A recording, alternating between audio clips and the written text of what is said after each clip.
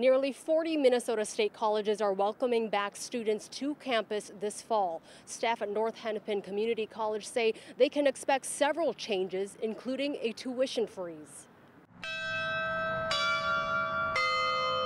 It's the best thing for students, given the current conditions. North Hennepin Finance and Facilities Vice President Stephen Kent is encouraging students to go to school now, while classes are on sale. To my understanding, it is for the fall semester of 2020 only. Tuition will increase 3% during the spring semester. A full-time school year at North Hennepin in Brooklyn Park starts at about $5,000, one of the lowest in the state. Despite affordability, Kent says this year enrollment is projected to be about 8% less. There's a myriad of factors that are impacting that number.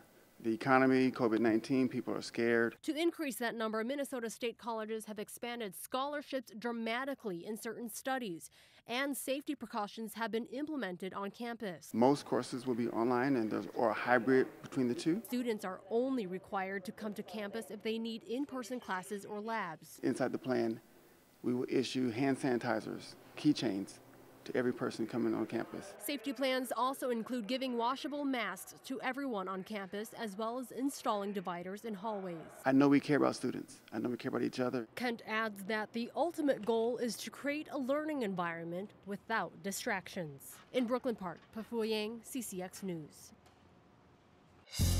Find more local news stories at ccxmedia.org and follow us on social media.